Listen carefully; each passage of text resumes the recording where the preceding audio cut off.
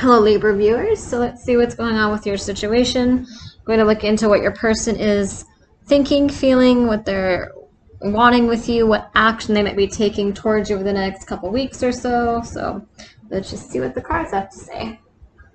So for the Libras that are drawn to this video, for the usual group of Libras that I channel, what is going on with, oh, okay, those just like flew out. So I guess, do these ones want to come out? Yeah, I guess so.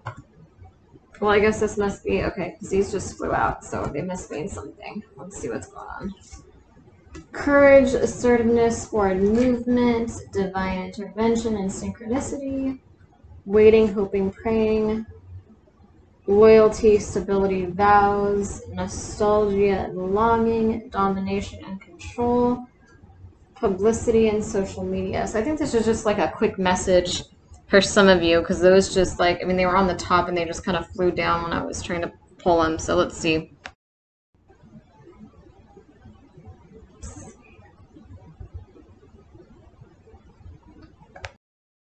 So I feel like this is a third party energy. So this is just for those of you that are in a third party situation. Some of you might not be. This is just a quick message that wanted to come out for those of you that are, though.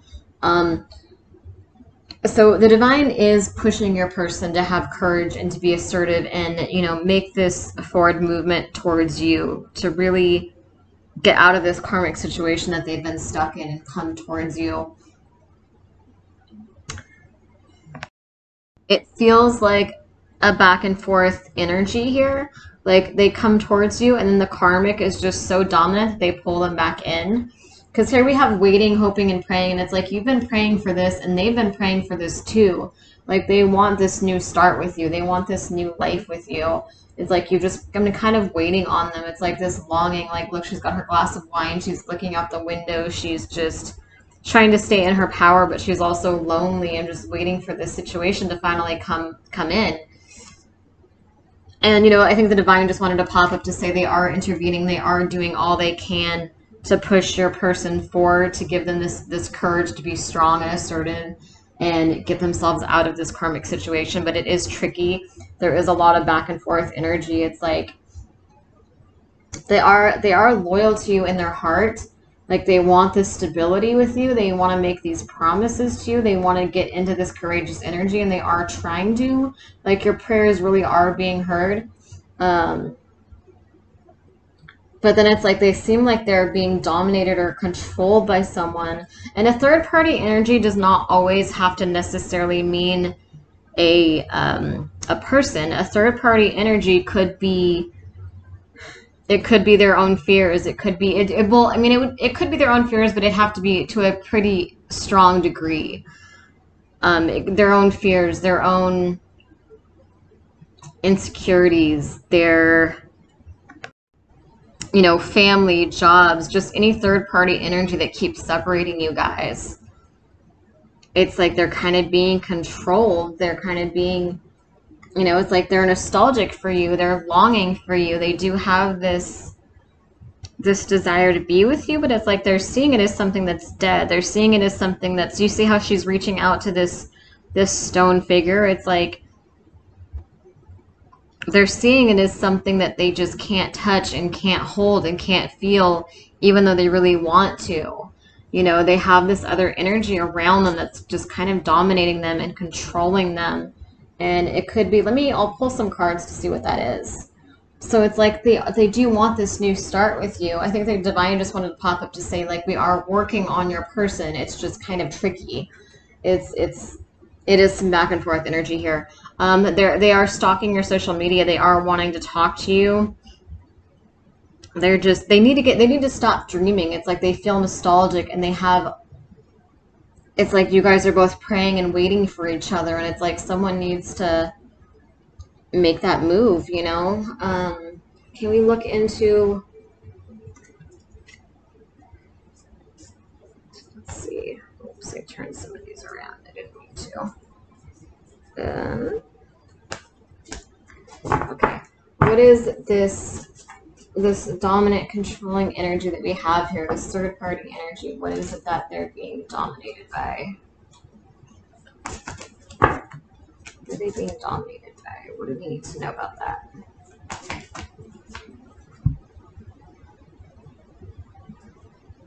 Isolation, loneliness, emptiness. Yeah.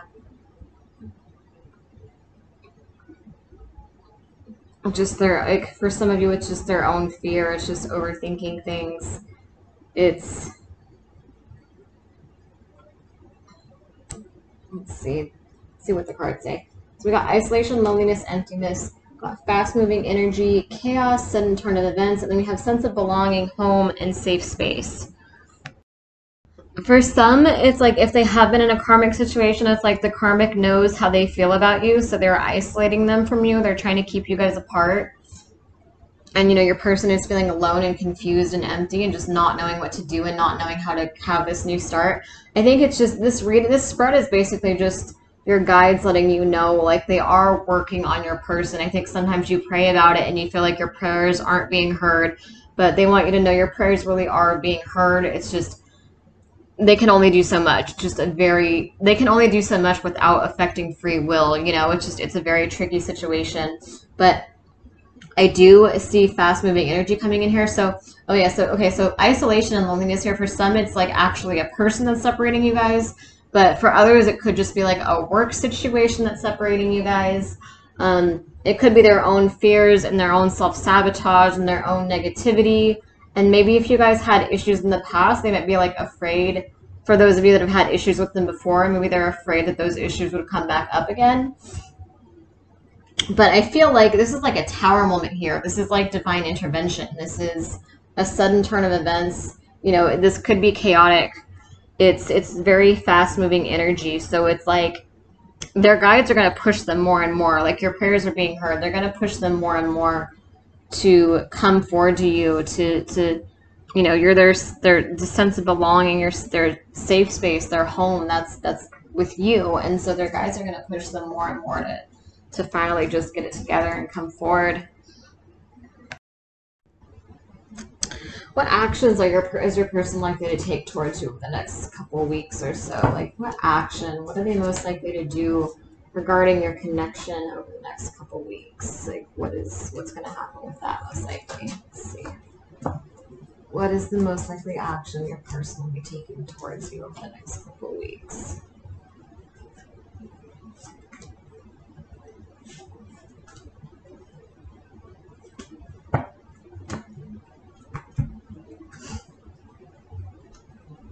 Yeah, here we have, ugh.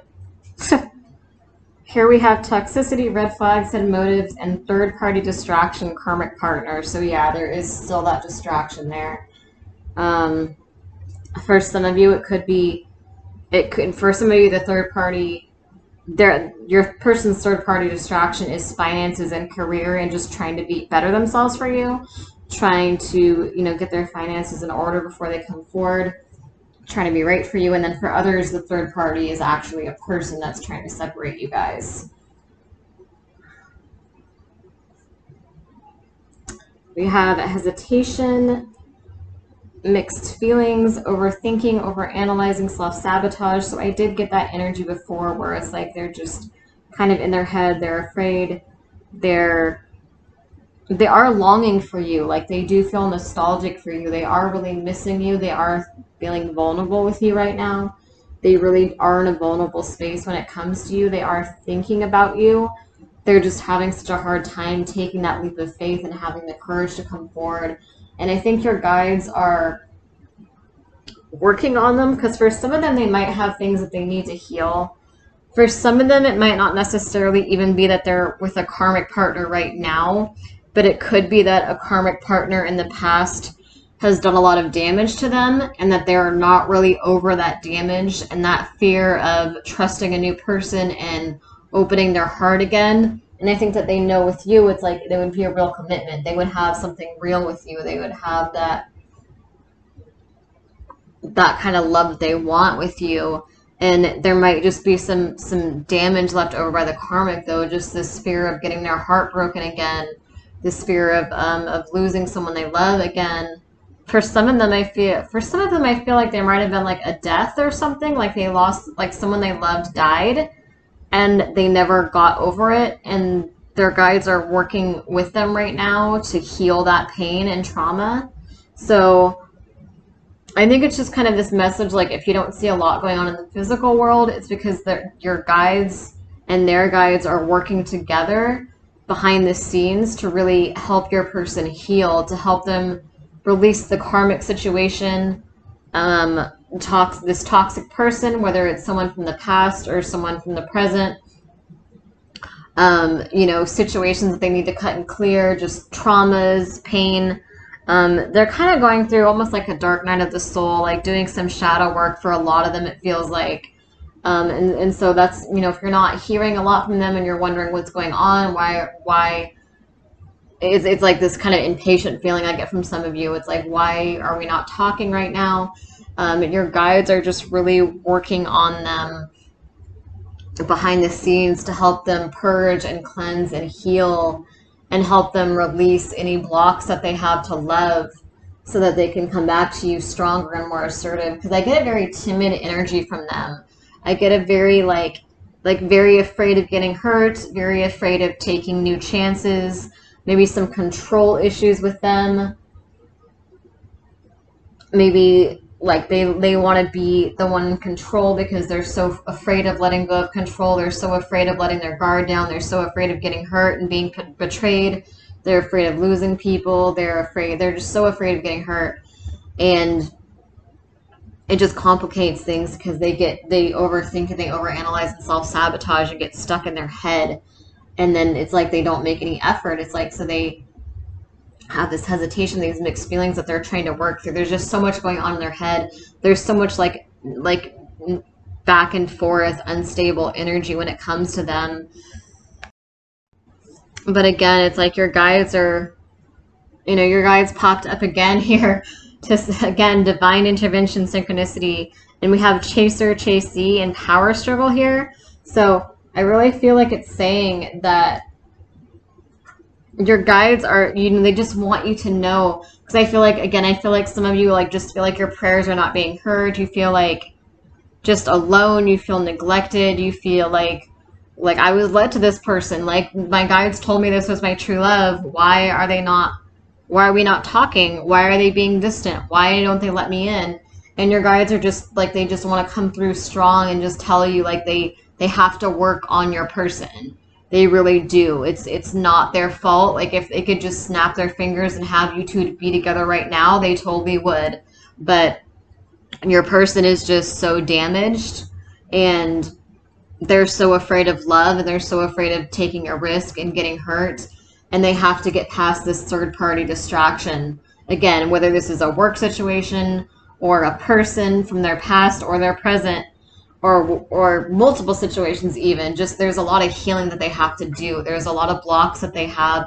They have chakra blocks. They have throat chakra blocks, particularly root chakra blocks, probably. Pessimism, negative thinking, just getting stuck in their head, maybe some mental illness with some of them. Just a lot of trauma, a lot of damage. I get this sense of I don't know why rape is coming up now, but I hear rape for some of them. And there's death too. Death keeps coming up, but not current or present or anything like that, but in the past.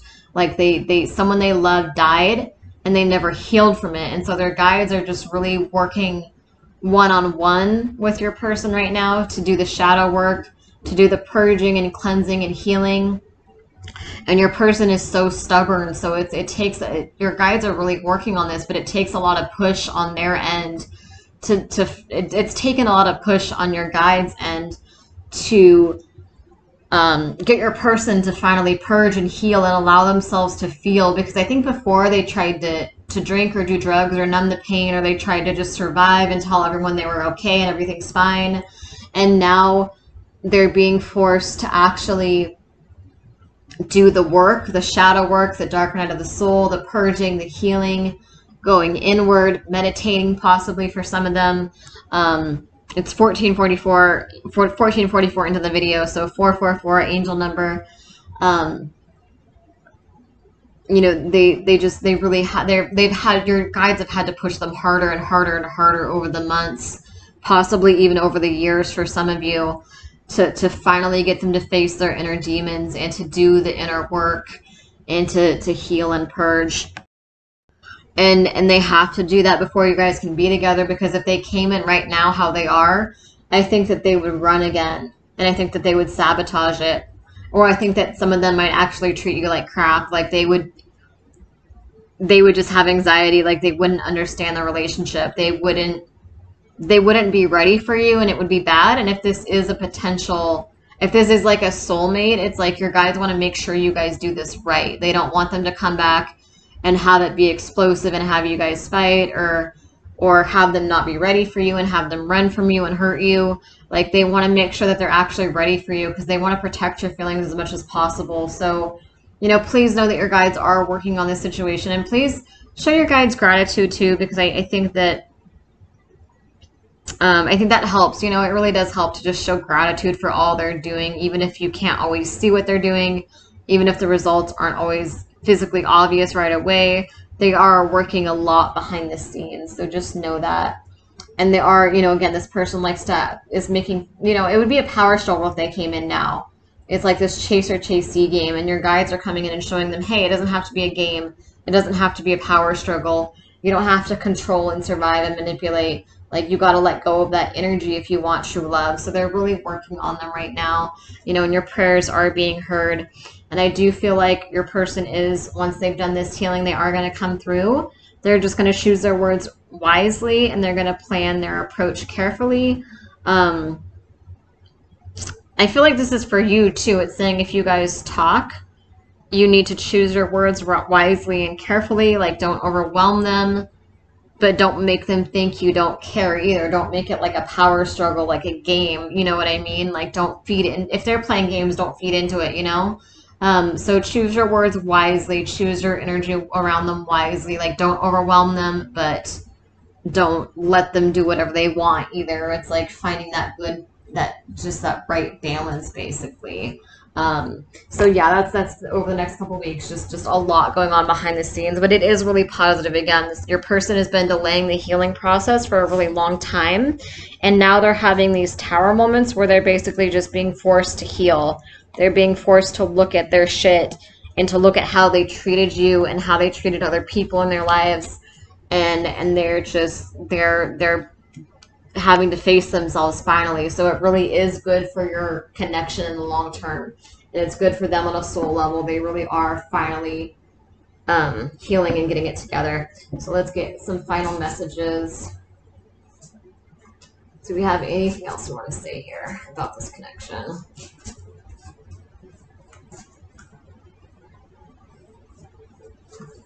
And I just made both these decks, and I do sell these decks as well. If you're interested, just email me.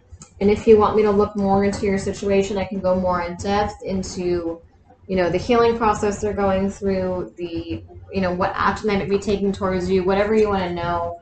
I do private readings as well. So my email address is below in the description section, sorry.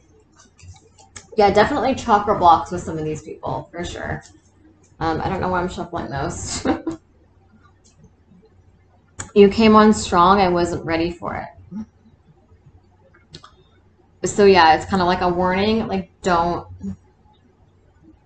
It's like this person is just, they're so afraid of getting hurt. So it's like, don't overwhelm them, but don't let them neglect you or treat you like shit either. It's like, you really have to find that good balance. Sorry. Yeah, you came on strong. They just weren't quite ready for that energy, and they're getting ready now. They're healing now, and they're purging now, so that they are actually capable of a healthy relationship. They're not capable of a healthy relationship right now, so they gotta do the work first. And where we're telepathically communicating, we have a deep spiritual bond. So there's a lot going on behind the scenes, in dreams, in the psychic realm, the 5D. There's a lot going on telepathically between you guys. And so I think consciously you're like, where's my person? Where's my person? I'm sick of this. You're feeling impatient. You're feeling tired and exhausted of this. And, you know, if you need to let this person go, then let them go, you know. Because you need to do what's right for you, even if it means you have to let this person go. Like, you need to put yourself first and put your healing first and put your happiness first. If they keep going in circles, you know, this person is very stubborn. It has taken a long time for them to finally get to the point where they're just ready to heal finally. They're finally having those breakdowns now and doing the healing work. And so yeah, a lot going on behind the scenes. A lot of I think you're like, your souls are aware. It's like you're feeling impatient, but like on a soul level, it's like you kind of, your higher self knows what's going on. Your higher self is like, okay, this has to happen this way. It's like divine timing. It's just you have this awareness of why you'll look back and you'll have this awareness of why things had to happen the way that they did. It will all just make sense in the future. I lied to myself and tried to convince myself it was best for us to go our separate ways. So yeah, for some of you, not all of you, but for a lot of you, I feel like you actually have been with this person before. Like, this might be an ex.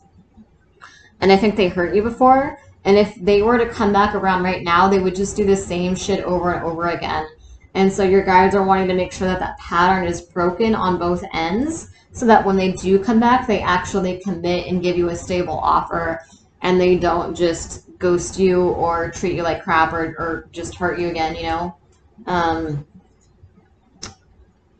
You're my safe space, my frequent daydream. Sometimes it feels easier to just live in this imaginary world I've created in my head. So again, a lot going on behind the scenes, a lot of dreaming, fantasies, longing for you. I'm returning. I want to be with you now. Like, they are wanting to be with you. Their guides are just making sure that both of you take it slow, so that, because they have to heal first again. There's no one like you. I realize now that I won't be able to find a love like ours with somebody else. So they're starting to not take you for granted finally, so it's really good. I'm afraid of getting hurt, but I'm willing to take a leap of faith for you. So yeah, they do still have that fear that they're working through, but they are getting ready. You know, their guides are pushing them and getting them ready and healing them. I've been spying on you. I observe and notice every little thing about you. I read your social media posts. So again, this is somebody who's like, whether the third party is past or current, there's third party energy. So like I said, it might not necessarily be that they're with the third party still, but there's still that energy there, you know, that they haven't healed from. There's still a lot that they haven't healed from, that they've been too stubborn to heal from, and now they're finally starting to let go of that stubbornness and allow themselves to heal. But they're still just kind of stalking you. It's like they're still not, like, they're thinking about you, they're missing you, they're nostalgic, but they're still not quite coming forward. Again, there's still just a lot going on behind the scenes. Everything has to fall into place, you know? I feel you pulling away from me. I didn't realize what I had until it was gone. See, I do kind of feel like this person might have a pattern too of taking you for granted when they have you. And I think your guides are working with them on that. Because it's like they have these like deep-seated fears and deep-seated commitment issues. So it's like once they have a healthy, stable relationship, they don't know what to do with it. And they make it toxic. They make it a power struggle when it doesn't need to be. They create drama that's not even there. And it's like your guides don't want them to just want you when they can't have you. They want them to be open to a healthy relationship and not need to create drama and create problems. So I think they're working with them on breaking those patterns. You come off as uninterested and detached. That's only for a couple of you, I think. But I think, again, just find that balance. Just find that balance, you know. Showing interest, but not giving into their games either if they're playing games. So yeah, that's where we're at now. Just a lot going on behind the scenes. I know it sucks having to be patient, but again, it's your choice. If you feel like it's time to let go, then maybe just do that. There's always other soulmates that you can be happy with if this situation just keeps going in circles and circles. Because I do get a bit of a, I don't know if I'd say like a toxic energy. Like, I feel like they're a good person deep down, but I just feel like they have some really negative tendencies, you know? They have some drama and some just tendencies to just sabotage things that don't need to be sabotaged. So really think about if you want to keep dealing with that.